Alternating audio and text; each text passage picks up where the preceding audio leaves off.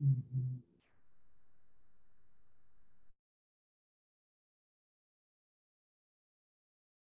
All right, it seems that we have 15 attendees. Well, it's the number is updating.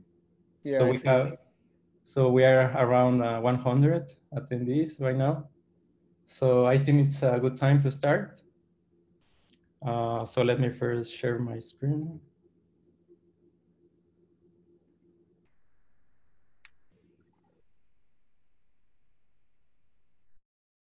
Do you see my screen? Yes. Okay. Okay, thank you everyone for joining us today for this weekly Polariton chemistry webinar series.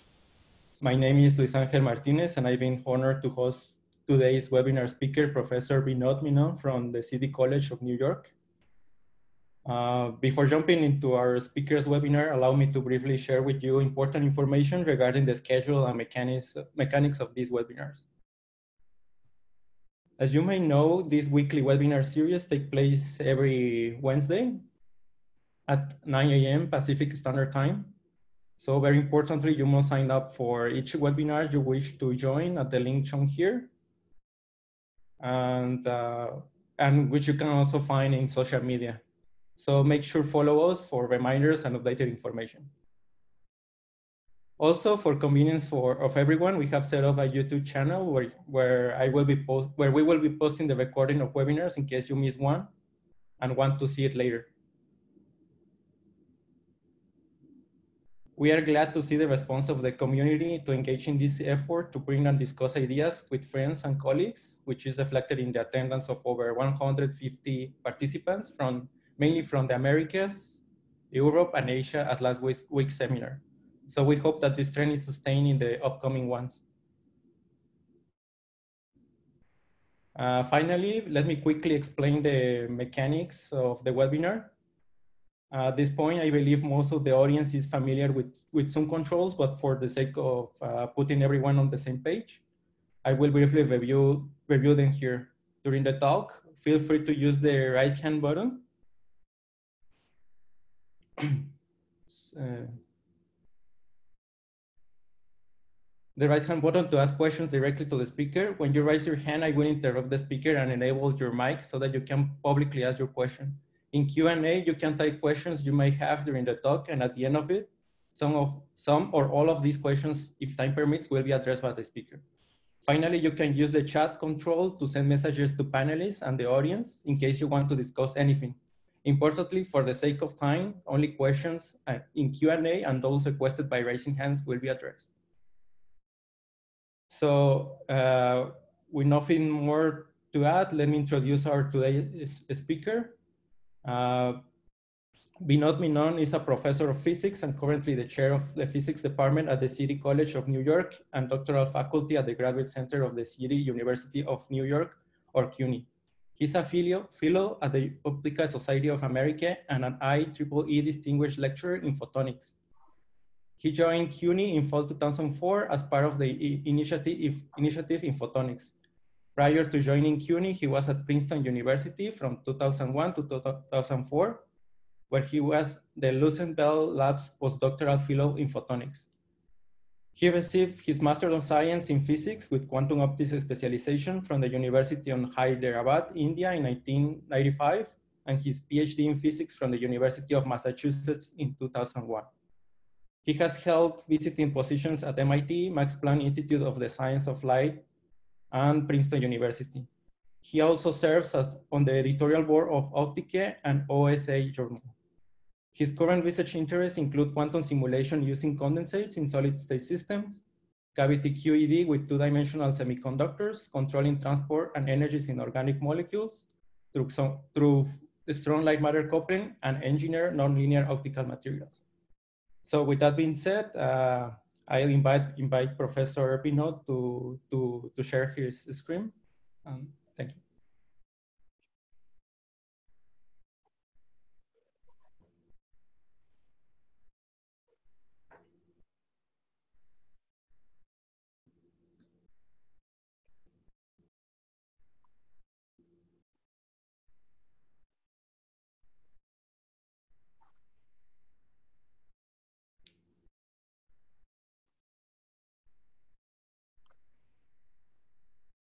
Good afternoon, everyone. And thank you, Luis, for that kind introduction. And thank you, Wei and Hoel, for organizing this wonderful seminar series that is starting to garner a tremendous worldwide attention, if I want to say. I'm from City College of New York. So good afternoon from New York City, where we are starting to finally see some slowing down in the crisis. And hopefully everyone who's joined us is all staying safe and healthy, and wishing you all the best. With that, I'd like to start my seminar on strong light matter coupling in 2D materials. I'm also going to turn off my video so that if there are any bandwidth issues, it's not affected. So I'm going to talk about strong light matter coupling in 2D materials. And as I said, I'm from City College of New York and the Graduate Center of the City University of New York. And we are funded primarily by the National Science Foundation, the Army Research Office, and the Department of Energy. We are also part of an NSF center, the CREST Ideals, and some of the work was also done at the Center for Functional Nanomaterials. We are also funded by the NSF MRSEC program through the Columbia City College MRSEC Center. So the first thing I want to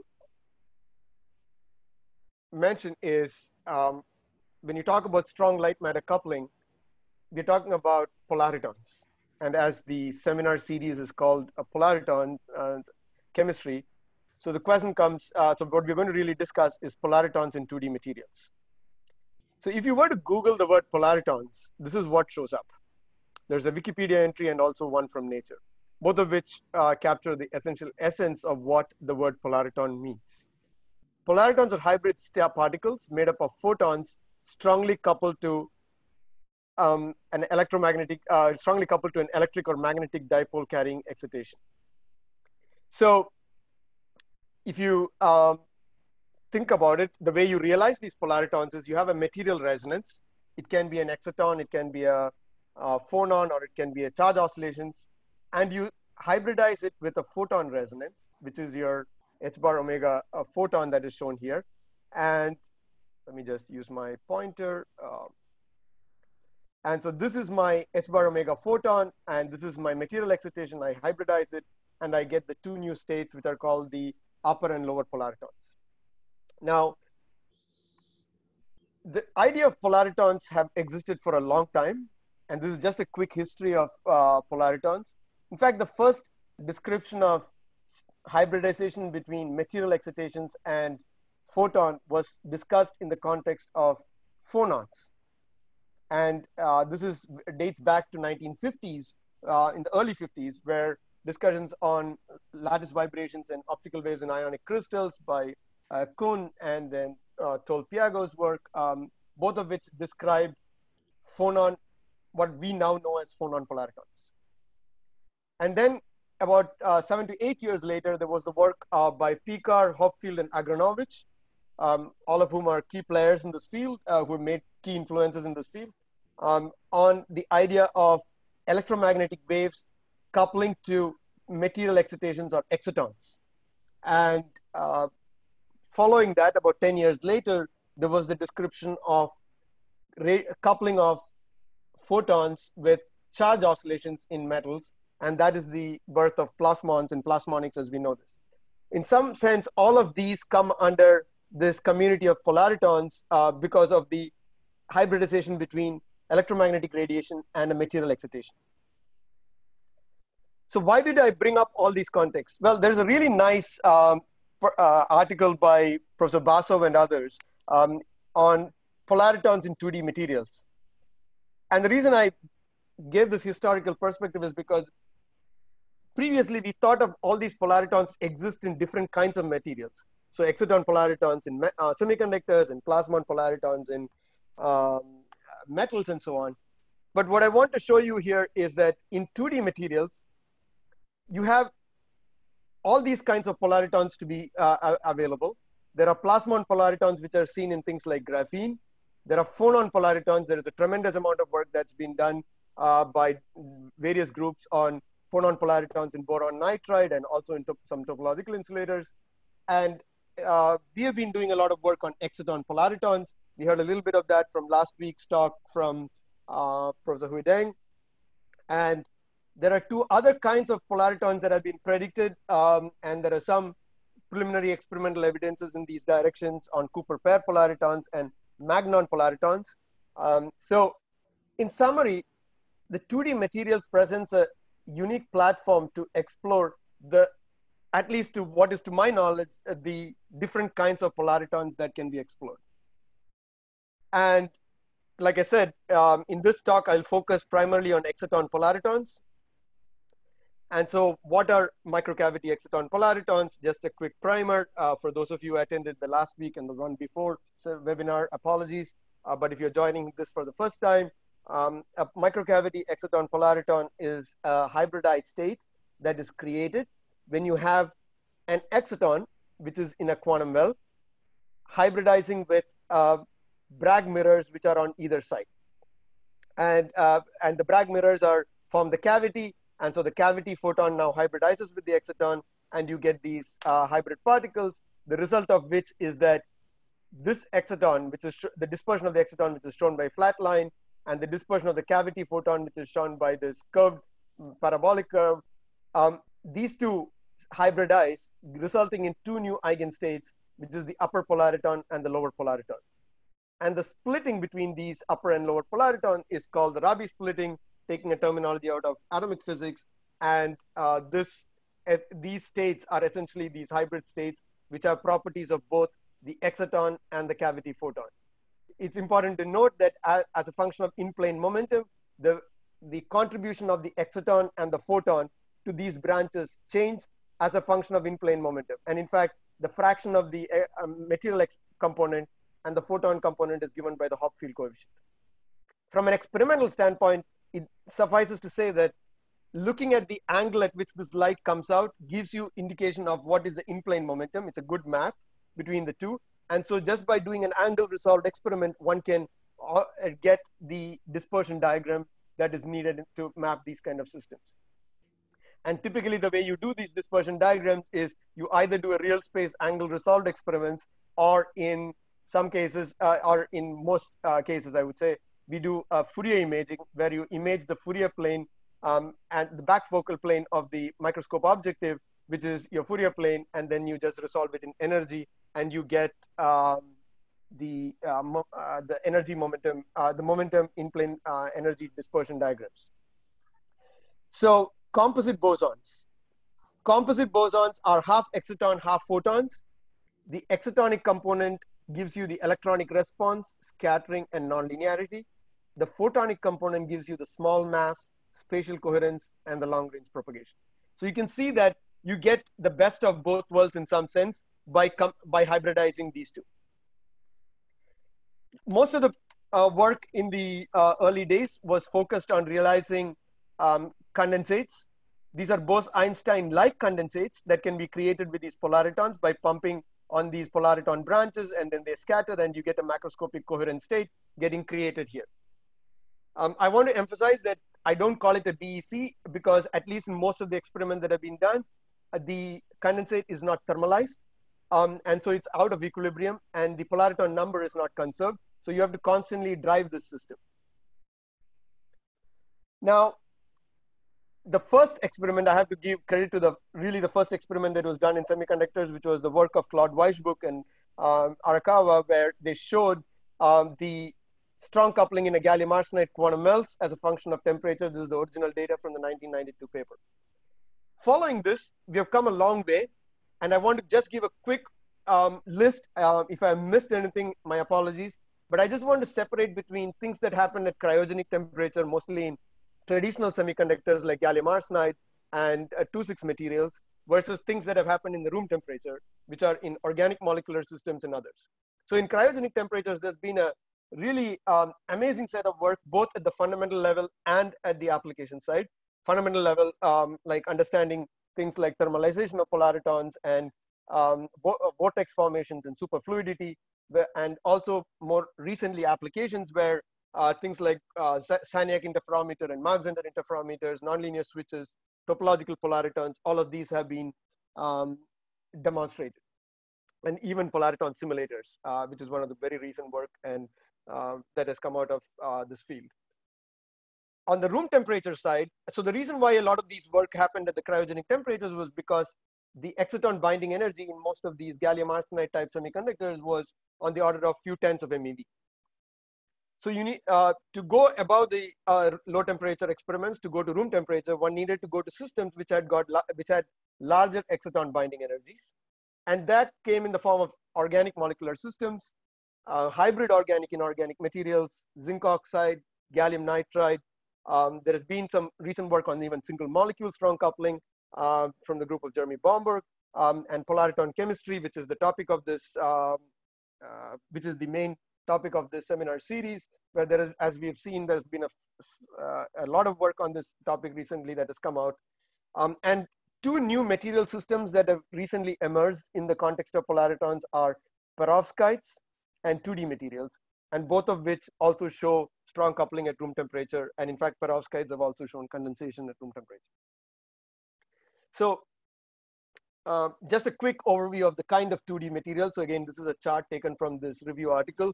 The ones that we will focus on are 2D chalcogenides, which are molybdenum disulfide, tungsten sulfide, molybdenum selenide, and tungsten selenide, which are the ones that we'll work with.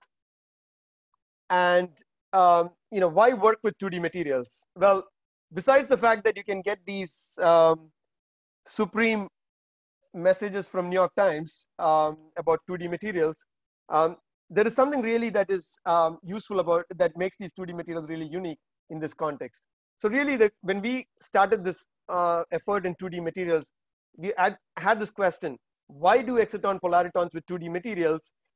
If besides the fact that they are really popular and there's a lot of hype around them, so is there something really that makes making polaritons in 2D materials really worthwhile? So to understand that, let's ask, what are excitons? So excitons, broadly defined in a textbook, can be given by 1A Mott excitons and Frenkel excitons. So 1A excitons are so I'm not talking about charge transfer excitons and so on. So here I'm just broadly classifying it in what is seen in inorganic materials and in organic materials. So the 1A excitons are where the electron and the hole are not located at the same lattice site, and they can be described in a hydrogen atom-like model, and you can describe a Bohr radius and all of that. Frenkel excitons are the excitons that are seen in organic material systems, where the electron and the hole are sitting at the same molecular site, and so now they're extremely tightly bound, but now Bohr radius is not a well-defined quantity here. And so now, and then the band diagrams are as shown here. These are the conduction and valence band, and the exciton energy is something slightly lower than the band gap energy. And in this case, it's not the case. So excitons, 1A excitons and Frenkel excitons. The 1A excitons, which exist in inorganic materials, have large exciton radius, 100 angstroms, typically. Whereas in organic materials, they are localized at the same molecular site. Small binding energy, 10 to 60 millielectron volt. Large binding energy, 0.5 to 1 eV. Long range ballistic transport, whereas hopping transport is what happens in the case of organic materials. And then the condensation happens at low temperature, whereas in the case of Frenkel exciton, it is not the case. In the case of Frenkel excitons, it's a Forster transfer or energy transfer that happens. There is condensation has been observed at room temperature, or polariton lasing has been observed at room temperature in Frenkel excitons, and there is small saturation density in 1A excitons and large saturation density in Frenkel excitons. So why am I going through this exercise? So the reason I'm going through this exercise is to give you a feel for where the excitons in 2D materials sit. So let's look at excitons in 2D materials. Bohr radius is about 1.5 nanometers. And the binding energy is about 0.1 to 0.5 eV. And this also has a sensitive dependence on the substrate that we are using. And the oscillator strength is given by here. The oscillator strength is shown. So this is a graph taken from this this paper here. The black line is the absorption of graphene. The yellow line is the solar spectrum, and then what is shown here is the absorption spectrum of the different materials. What I want to highlight is at some of these exciton resonances, you can get up to 10 to 12% absorption. And this is not the case with, so just to put things in numbers in perspective, in gallium arsenide, it takes about, or in silicon, you need about 50 times the same thickness to get the same amount of absorption. And this large oscillator strength stems from the orbitals that are involved in these transitions. And so inherently, these materials have a huge strength in their interaction with light. Going beyond, because their binding energies are so large, it also translates to the fact that you can not only see the 1s excitons, but you can see 2s, 3s, 4s excitons in these systems. And that is because of the reduced dimensionality. The screening is strong in the layers and weak screening outside by the carriers, because it's really a 2D material. In fact, you can see all the way up to 5s excitonic state in these systems. Oh, Professor? Yes? We have a question from the audience. Yes? So now, well, you can talk. Sorry, Vinod, a very naive Yes. question. Okay, so yes. If I had just a monolayer of, say, a very highly absorbing organic dye, how does that compare to the absorption with respect to a 2D material? So at least from what I haven't seen a comparison of a monolayer of organic material absorption coefficient, so I don't want to answer that, but what I have a comparison against is in Wannier excitons, at least, that I need about 50 times that thickness in silicon, which is the most widely used solar cell material. Okay, and you said with respect to gallium arsenide is also something. It's also, I don't have the exact number, but it's roughly on the similar ballpark. Okay, thank you. So these excitonic states, which have been seen now all the way up to 5s, actually follow a Rydberg type model, a hydrogenic atom model, and as you can see here. And they all lie in the plane. You can look at this with the Fourier imaging, and you can make sure that the dipoles are all in the plane, and so on. So now if you ask the question, where do these excitons sit? The answer is the excitons actually sit somewhere between Wannier and Frankel excitons with all their properties, but you can still describe them within the Wannier picture because they still have a finite Bohr radius, which is a few atomic sites, as opposed to in the case of the Frankel excitons. So with this kind of an introduction, I want to now revisit the question of why do polaritons with 2D materials? And I think the answers are the binding energy, the large oscillator strength, both of which makes it unique, but there are other materials that do it as well. And of course, then there is the other aspects of 2D materials, which we'll get to in a few slides, the idea of valley polarization or the valley properties, which are easily accessible in 2D materials, in 2D TMD, transition metal dichalcogenides, and also the idea of charged exciton trions or Fermi polarons, which are a slightly different idea, which is where an exciton energy gets renormalized by the excess charges surrounding it. But the idea that there are these charged excitons in these systems means that there is some degree of control that one can achieve with electrically. And then there is the added advantage that these materials can be stacked, as shown in this cartoon figure, like Lego pieces, and there is no question of lattice matching and so on. And there's a wide set of band gaps available. But you can also go beyond metal semiconductors and insulators, as shown here, which is hexagonal boron nitride as an insulator, graphene as a semi-metal, and the TMDs as the semiconductor. But you can also go to other classes of materials because there is a whole set of library available to do this kind of stacking, and also get different band alignments and so on. So we're going back to 2014 when we started these efforts, where we, motivated by some work that happened in the group of Fengyan Shah, we started looking at cavities with TMDs in between. In this case, the TMD that we used was moly disulfide, which was grown by the group of Yishe and Lee at NTHU in Taiwan. And so we got the material sandwiched it between two mirrors. We were not very familiar with the Scotch tape business at that time. So we relied on the CVD grown samples and did a wet transfer, and we put it between the two mirrors. And what we saw was when we go to the region where the mirror, where there is no 2D material, we just see the cavity resonance. And then when we get to the region where there is a 2D material, we get this splitting of the modes. You can map the dispersion very nicely, and you can also map the Hopfield coefficients, which clearly says in this case, the lower branch starts out more photon-like and then ends up more exciton-like, and in the upper branch starts more exciton-like and ends up being more photon-like. This work was spearheaded by my then graduate student Xiaozhe Liu and Zhang Sun. Xiaozhe is now actually just moved on from Berkeley to a faculty position in Wuhan, and Sheng is at University of Pittsburgh. I must say there has been a lot of work right after ours from several groups. I've listed a few. If I've missed somebody, I'm really apologize for it. I just wanted to give an idea that there has been different several groups that have been working on this idea of strong coupling in 2D materials. I must also say that cavities are not the only thing in which strong coupling has been seen with 2D materials. There's been work with plasmonic lattices, and I list here 3 of the examples from 3 different groups which have shown strong coupling in 2D materials.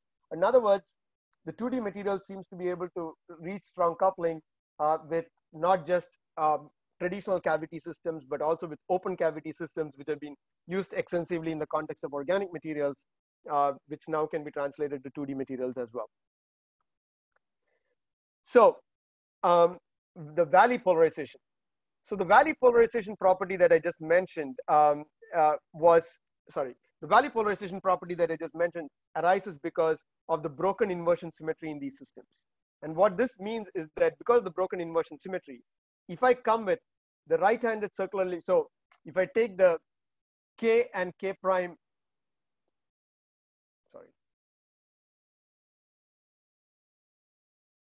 if I take the K and K prime values,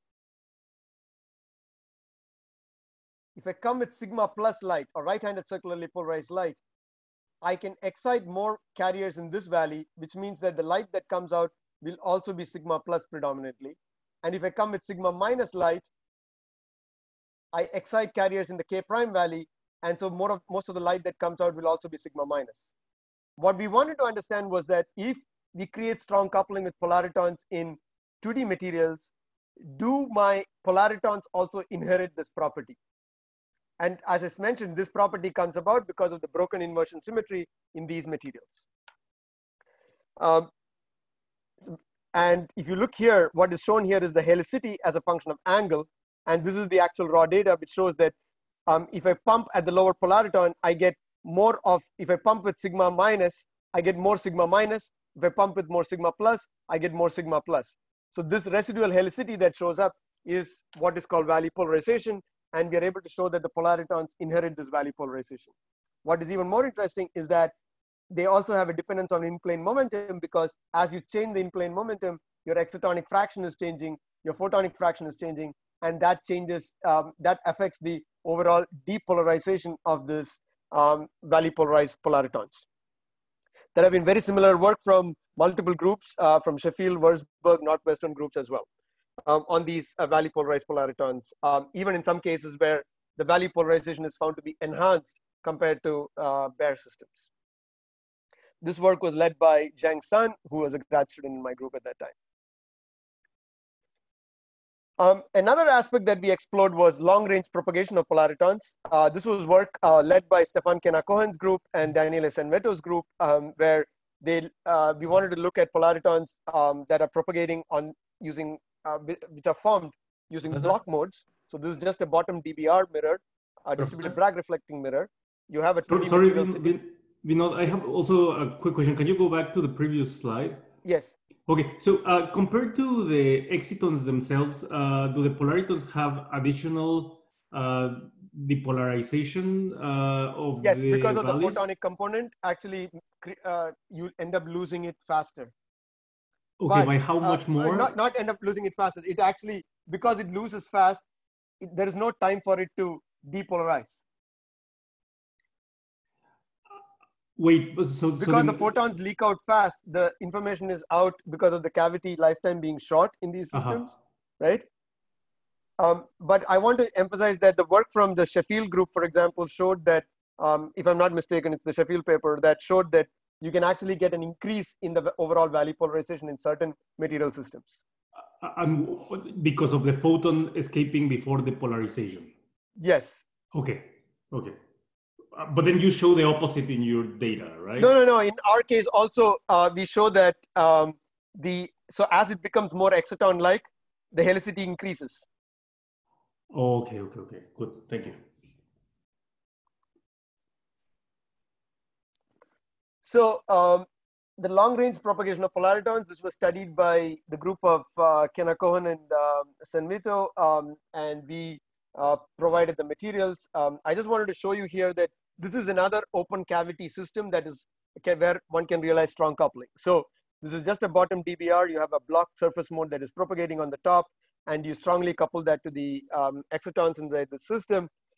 And you can see here that you can get long-range propagation of polaritons. So this is where you have just a bare block mode that's purely a photon-like mode.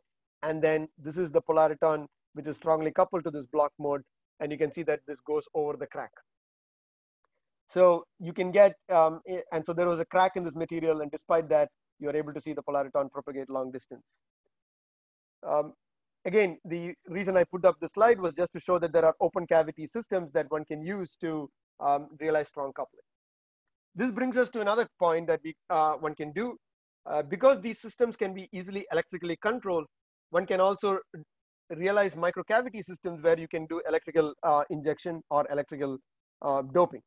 So what we did here was we have a 2D material with a contact and we gate it. And the whole idea was that as we gate it, what happens to strong coupling? So you can see here that you go from strong to weak if you change the gate voltage, you can go from strong coupling to weak coupling because you're essentially putting more carriers into the system, and your net oscillator strength decreases, and you just basically go into the weak coupling regime. In our particular case, we did not see any strong coupling to the trions. So we just see it returning to the weak coupling. So this was a nice exercise just to show how by introducing free carriers, you can actually control the strong coupling phenomena. And in fact, if you take a slice at the Rabi splitting point, you can see that you can go from a region that is highly reflective to a highly absorptive region, depending on your gate voltage. This work was spearheaded by my postdoc, Vishwanath, and grad student Jay, who then went on to decide that, if we can do electrical control of the charge doping, then can we actually make an LED out of this, an electrically driven device? So what is shown here is a bottom mirror with the rest of the structure. So it's a boron nitride layer, graphene, boron nitride, tungsten sulfide, boron nitride, graphene, and then a boron nitride capping it. We have 2 more layers of tungsten sulfide inside here, and that was done so that we can increase the net overall oscillator strength of the excitons inside the system, because when we do it with just one monolayer, the losses coming from the graphene actually affects makes the visibility of the polariton branches weak. So we had to add 2 more layers in between. Ideally, you could put them also inside the electrically driven device, which would be the ideal situation. So here is the band structure of the device. So what we have here is a semiconductor tungsten sulfide. You have the two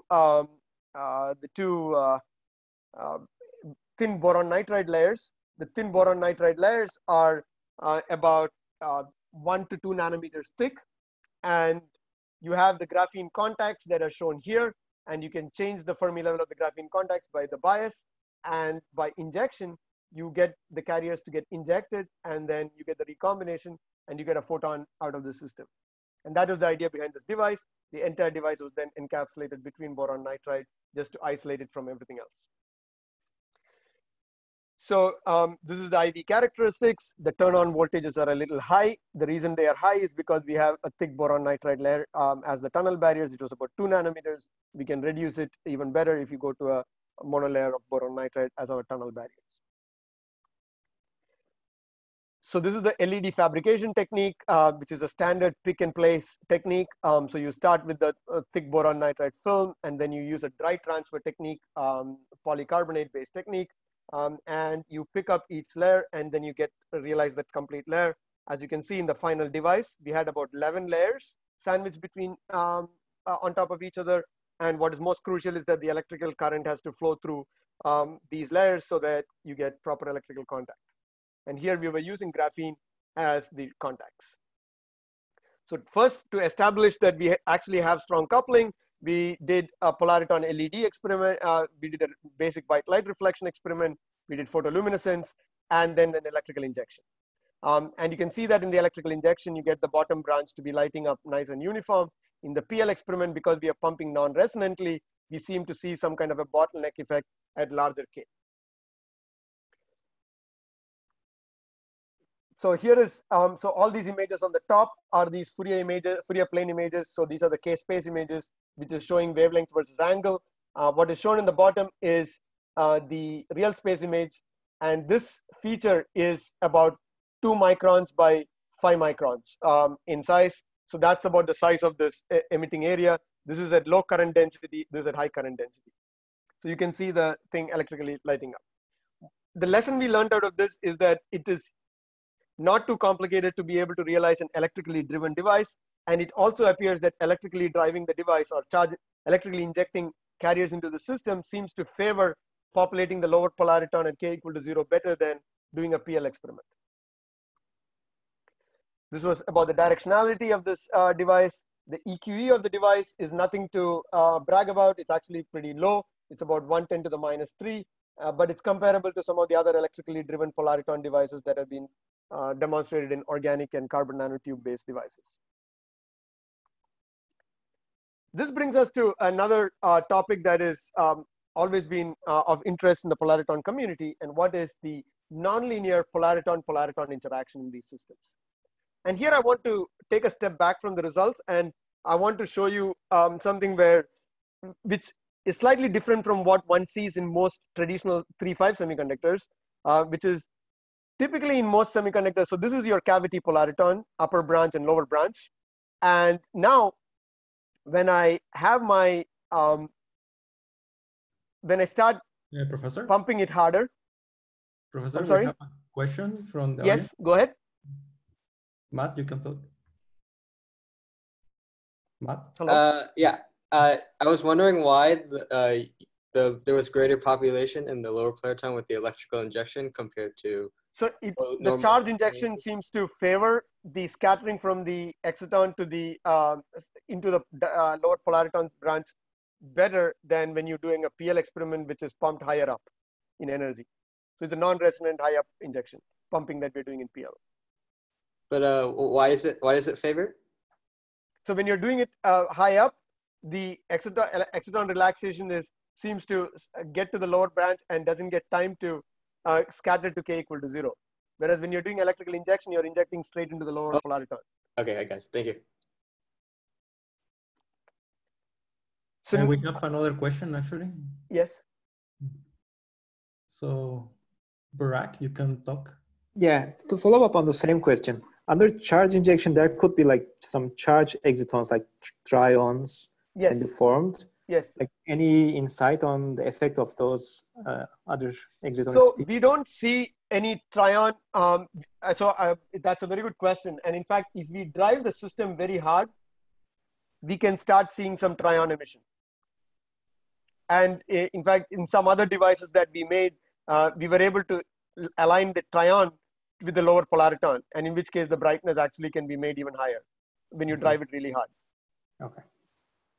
We have another question, actually. Yes. Ivy, you can talk. You should disable your. I can't hear you. You should disable your. You should enable your mic, Ivy. So sorry, I don't have a question. I accidentally pushed this button. Okay. Yeah. Okay, so if there are no more questions, I just want to bring up something about this nonlinear polariton-polariton interaction, which is that as you put more excitons into the system, the picture that we normally discuss in the case of the gallium arsenide polariton systems is one where the exciton energy is renormalized because of the exciton-exciton interaction, and by which the lower polariton and the upper polariton both get shifted up. And typically what is studied is the lower polariton. And we look at the lower polariton and we see a blue shift of the lower polariton, and we conclude that this is because of this exciton-exciton interaction that is happening, and hence you're getting this blue shift of the lower polariton. However, I must point out that especially in systems which have got large binding energies, there is another effect that can play an equally dominant role, and that is one where of phase space filling, where essentially you decrease the number of polaritons that are involved in the process, and because of which your overall Rabi splitting decreases. And this also shows up as your lower polariton branch going up. However, your upper polariton actually moves down because what you're really doing is decreasing the Rabi splitting. Both of these are nonlinear effects because they both depend on the intensity of the pump that you're using. And in summary, you can give your net susceptibility in some form like this, where in one case, you're shifting your exciton resonance. In the second case, you're actually affecting the net oscillator strength of the exciton. So there was a nice theory paper from the group of Thomas Paul and led by Valentin Walter, who showed that you can actually... Another question? Yes, Sorry. go ahead. Well.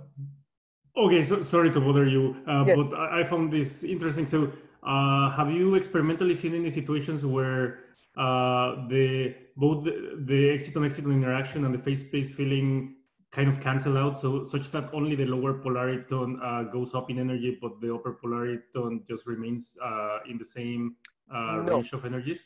We haven't seen that, and that's what I'm going to get to. I'm going to get to that what we see and how we can't really separate one from the other, but what seems to be happening in our case is this. Sure. So the group of, this is a theory work where they showed that if you increase the quantum number of the exciton, or in other words, think about excitons that are bigger and bigger, then the nonlinearity, effective nonlinearity that you can get can be increased. And this is a theory plot that shows principal quantum number versus nonlinearity, where here the quantum numbers are really large, which you can have in the case of the cuprous oxide type on cuprous chloride type experiments that have been done. So again, going back to the question of TMDs, in TMDs also we can see these excited excitonic systems, and the interaction strength goes as the square of the Bohr radius.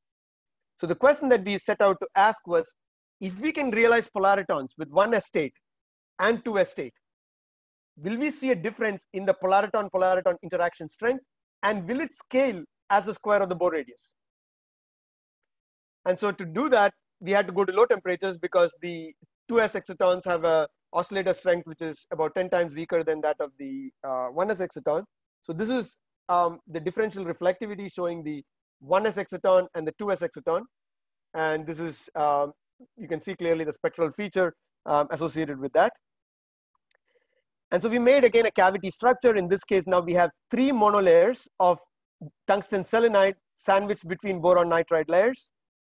This was work done in collaboration with the group of Thomas Paul and Valentin Walter, who helped us with the theory on this experiments, and the experimental group from Tony Hines and Jim Hone and Stefan Kenna-Cohen on the experimental aspects. So here is the 3-layered structure that we created. This is just a reflectivity on the bottom DBR where you can see the 2 states. And here is the experimental data. So this is my now n equal to 2s state, not the 1s state. The 1s state is going to be at a much lower energy. And now what I do is I decrease the temperature, and as I decrease the temperature, the exciton moves up and it starts crossing the cavity mode.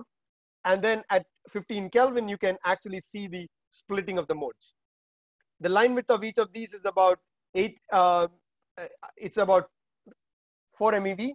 And then once we get these structures, you can see the clearly what is happening. So you can see the two bands that are formed here, which is at low pump power. And then as I start driving the system goes from a strongly coupled state to where the Rabi splitting is decreasing and almost you cannot discern it, where you have pumped it so hard. So this decrease, now you've got to an extreme nonlinear case where you've got to the weak coupling regime. But however, we can look at the linear regime as to what is happening. So that's exactly what we do. We trace the upper branch and the lower branch as a function of pump power. And you can see that the upper and lower branches have this trend where they're starting to close up. Now, if I look at just the linear part of the spectrum where I don't worry about this closing, there are still polaritons inside the system. But what is happening now is that the polaritons, the overall Rabi splitting is decreasing. And so what we have done now is we have modeled this Rabi splitting in the presence of n carriers as a function of the initial Rabi splitting multiplied by some area. So you can see here that the Rabi splitting, this is the normalized Rabi splitting, and the reason we do normalized Rabi splitting is because when you have a Rabi splitting for 2s, it is smaller than that for 1s. So we need to really do it normalized to that value. And you can see if you do 2s versus 1s, you can see a clear difference in the blockade radius. So it's just extracted from the slope, and the blockade radius for the 2 is about a factor of 4. In fact, if you just take the ratio of the Bohr radii, which have actually now been experimentally measured by the group of Scott Kruker and Alexei Chernykov and others, the Bohr radius for the 2s and 1s have been experimentally determined to be 6.6 and 1.7 nanometers, giving you about 4. In other words, the ratio of the interaction strengths for 2s to 1s is about 16, and that agrees exactly with what we are seeing experimentally. So this is a proof of concept to show that going to these higher excited states, one can actually get higher interaction strengths. And this is one way to increase interaction strength. I must point out that there are two recent works, one that just got published in Physical Review X, and the other one is on the ArXiv, both of which use, in one case, what is called the tryons, and the other case, the Fermi polarons, but essentially charged entities to increase the overall nonlinearity of the system. Professor? So what we have taken is a different approach where we have taken the Rydberg states or the excited states and just shown that you can increase the overall interaction strength. Yes. We have one question from the audience. Yes. Professor Wei? Hey, Vinod. I have a question. So would the interaction and also the closing up of the Rabi splitting depend on detuning? How does that affect your results? So we have not, so we have done it at 2 different temperatures, but in the linear regime, the results we get are similar. So how fast you're closing and opening does depend on the detuning, but in the linear part, the slope seems to be similar. But we don't have multiple samples with different detunings to test this, so we haven't done that. Okay, thank you.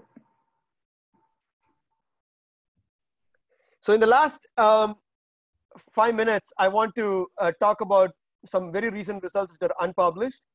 So there is this idea of valley coherence. So like valley polarization, you can also have an idea called valley coherence, where you come with a linearly polarized light. And if you come with a linearly polarized light, you populate both the valleys. And so the light that comes out has the same linear polarization as the excitation beam. And this is what has been called as valley coherence.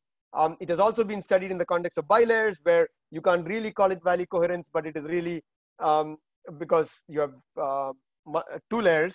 And so the idea of valley is not really a valid argument here. But nevertheless, the linear polarization that you're using to excite is preserved more in the case of the bilayer system.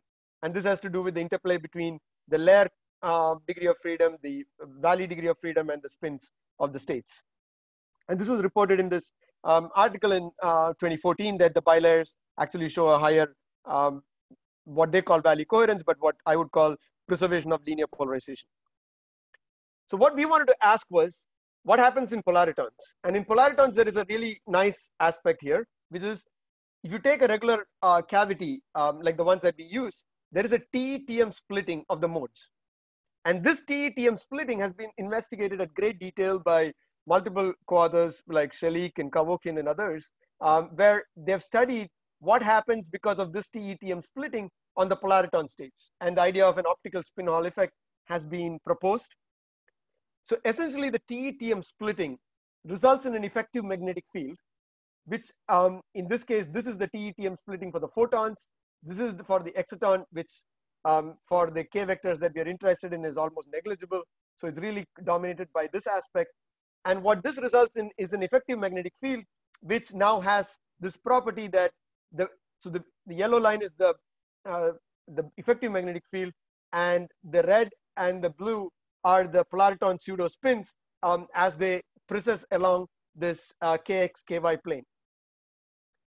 So what we wanted to ask was, can one exploit this to somehow manipulate this valley coherence property? So here is our experimental data. So what we look at is, we come in with a linearly polarized light, we look at the polariton emission, and we ask the question, what is the degree of linear polarization of this light that is coming out? And what is plotted here is this degree of linear polarization as a function of in-plane momentum. And if you can recollect, as I increase the in-plane momentum, I'm going to make the system more exciton-like as I go to larger k values. And as I go to larger k values, what happens now is it becomes more exciton-like. The TE-TM splitting becomes larger, as you can see.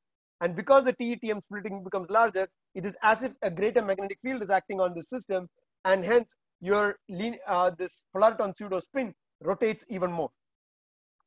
And in fact, that is what is shown here, how you can rotate the pseudo spin. It gets to the maximum rotation at about 45 degrees, returns back to the original state, and then back to original state when you get back to 180 degrees. All I'm trying to emphasize here is that one can use this photonic bands in the system to now manipulate the valley properties of these TMDs by strongly coupling them to coupling the excitons in the 2D materials to the cavity photons in these systems. This work was spearheaded by Mandeep, who is a graduate student in my group, and Nicholas Yama, who was a summer REU student who worked in our group to do these measurements. And of course, always the long-standing question is, anytime with these systems is, can we get condensation? And I want to give you a little bit of, in some sense, some preliminary results where we don't have condensation, but I want to just report what we are seeing here. So this is a cavity at low temperature where we are seeing the two polariton branches nicely, and the line width is about 8 milli-electron volt. And you can see here the PL, and you can also see the uncoupled trion emission. What is shown here is, as a function of pump power, what happens. So you can see that at large pump powers, the emission is more focused on some larger K values. And as I get to higher pump powers, my K value emission gets more dominant, and the trion emission also gets reduced at larger pump powers. So it appears that the polariton scattering to K equal to 0 is actually enhanced as I get to larger pump powers. So the structure we used in these experiments was just a bottom mirror, a nitrate silicon dioxide DBr, a layer of tungsten sulfide between boron nitride, and just a silver mirror. The Q of this cavity is not great; it's about 200, but nevertheless, we start seeing some evidence of this. I also put this graph here just to show what is the kind of densities that is predicted theoretically to get condensation in these systems. What we can plot is, we can take line cuts at K equal to 0, K equal to 20 degrees, and so on, as a function of log of the power that you're putting in. And this is actually room temperature data, which actually shows us that as I go to larger pump powers, the area under the curve gets higher, much higher for the, remember this is a log plot, it gets much higher for the K equal to 0 compared to 20 degrees. So already we are seeing an evidence of more polaritons getting formed at K equal to 0 compared to larger K, indicative of some kind of a bosonic stimulation that is causing this process. This is again work in progress. It's in collaboration with Jim Hohn's group, but again, it was led by Jay and Mandeep, who did these experiments, and this work in progress, but currently put on hold because of the crisis that we are going through. So just to summarize, these are the kind of things that we have talked about, the valley polarization properties, the electrical control, the formation of polaritons with excited states and their increased nonlinearities, and the control of the valley pseudospin by effectively engineering the photonic band structure and strongly coupling them to the excitons. I want to spend the last 2 minutes just showing some outlook. Where are we going? What can be done with these systems? So at a fundamental level, there's a lot of interest in twisting. Yes? We have one question. Yes, go ahead. Roel, go ahead. Yeah, I had a question going back to the Rydberg excitons and the way they couple. Okay. So I just try to understand. So you were saying that the interaction strength is larger for higher lying states, but the Rabi splitting is smaller, correct? Yes. So what do you, I have a very naive understanding of this. I would always imagine the interaction strength to be proportional to the Rabi splitting. Yes, but that's the interaction strength of n number of carriers, right? So it goes as square root of n times the total number of the interaction strength per exciton. Right. Correct? Right. Now, to begin with, the oscillator strength of the 2s is 10 times weaker than the 1s. Right. Right? The question that one needs to ask is, given a Rabi splitting, even if it is small, right? How many ideally in the quantum limit or the polariton blockade limit, what you want is an addition of one extra polariton to shift your energy by one line width, right? Right. So we are not there anywhere close to that. We are far away from that. We need to put, and our line widths are too large. But it doesn't matter even if the Rabi splitting is small, because what we are really looking at is a normalized value. We are dividing it by the Rabi splitting at 0 density or very low density, right? So this graph is omega n divided by omega naught, where omega naught is the Rabi, it's the effective change in the Rabi splitting normalized with respect to the Rabi splitting at low, close to 0 pump power. I see. Okay, that makes sense. Okay. Thank you. So just a quick outlook. There's been a lot of work on being able to twist these 2D materials, and I think this is a very exciting area where one can start thinking about realizing a collection of polaritons all periodically aligned, but inside a cavity. We saw some preliminary results on this direction from Hui Deng's group last week. The other interesting thing about 2D materials is that the exciton binding energy and the oscillator strength are all dependent on the dielectric interface that they are in contact with. So one could start envisioning making substrates that are patterned, which will now modify the net exciton energy at each of these locations. A second thing I want to throw out there is there has been a lot of interest in polariton circuits, but this is a picture that I've borrowed from the Mikhail Lipson's group, where they had a recent paper in Nature Photonics where they showed a modulator, but that was not in the strong coupling limit. But one could conceive of realizing strong coupling in cavity systems which are integrated with planar photonic devices, and essentially use polaritons or use 2D materials only in the regions where you want polariton nonlinearities, and at the rest of the time have the information passing as photons. In other words, you don't need to etch a whole cavity system down, but you can make a silicon photonic device, a silicon nitride photonic device, and then integrate it with these 2D materials and realize polaritonic nonlinearity and polaritonic circuits. So what I want to then conclude with is that we've been able to see plasmon polaritons, phonon polaritons, and exciton polaritons in these systems. There might also be possibilities to see these other kinds, which are pretty exotic and will be very interesting to study.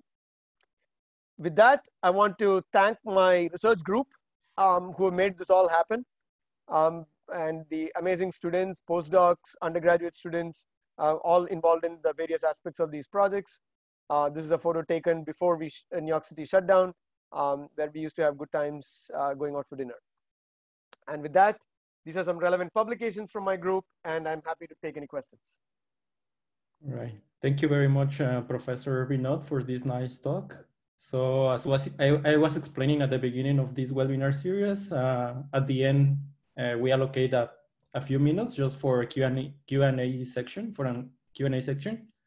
So we have one from Brian Kudish, which says, is the EQE of the Polariton LED lower than that of the LED of the pure material only?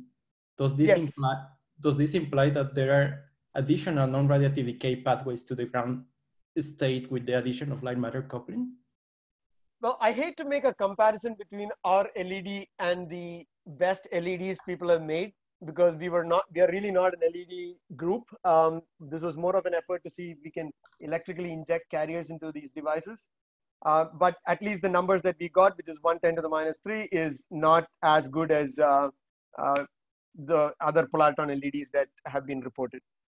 Okay, thank you. And we have a final question from the audience. Yes, Said, go ahead. Yes, thank you, Vinod, for a very nice and interesting talk. I have a question about this Rydberg states in the context of nonlinear optics, right? Which is where the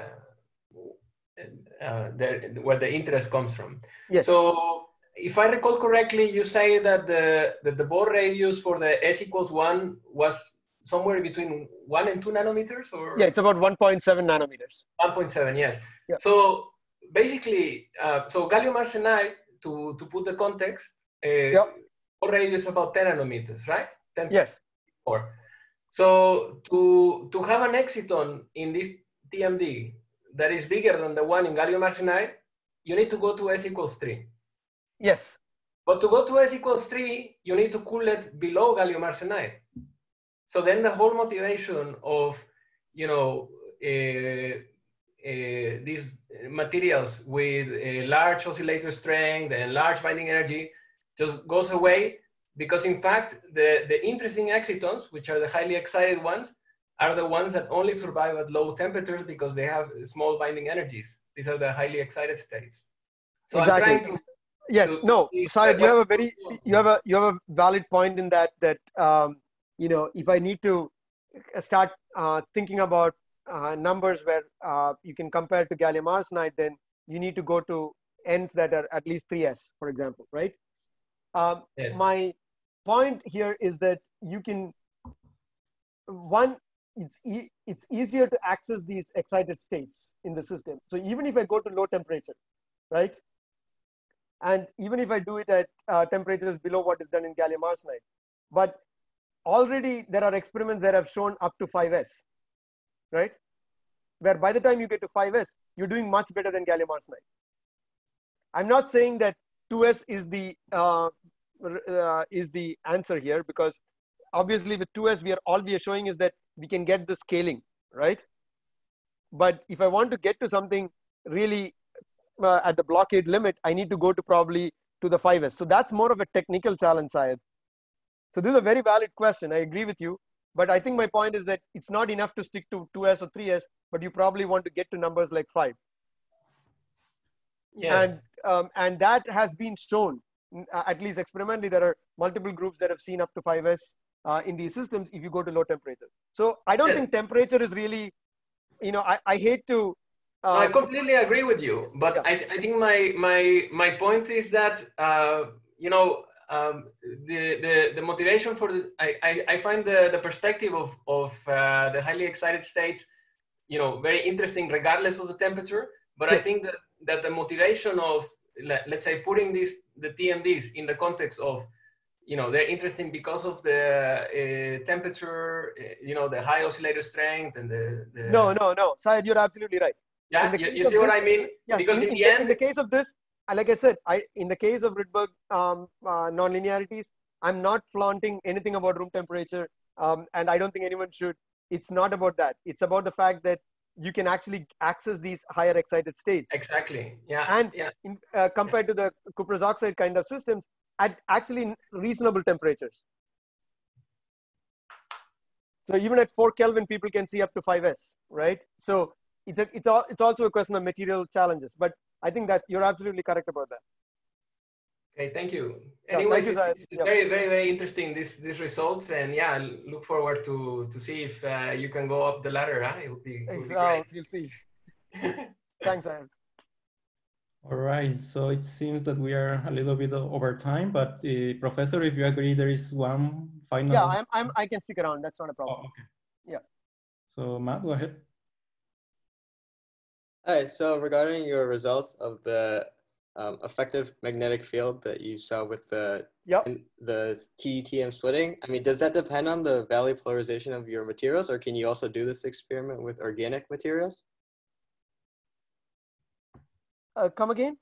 So regarding the the results you show with the spin polarization, right? I mean, can you do the similar experiment with the organic materials, or does it depend on the valley polarization? So what we are of the doing 2D here material? is we are exploiting the valley property, right? So the excitons themselves have a valley property, and then we are trying to superimpose on that the TATM splitting to manipulate that valley property.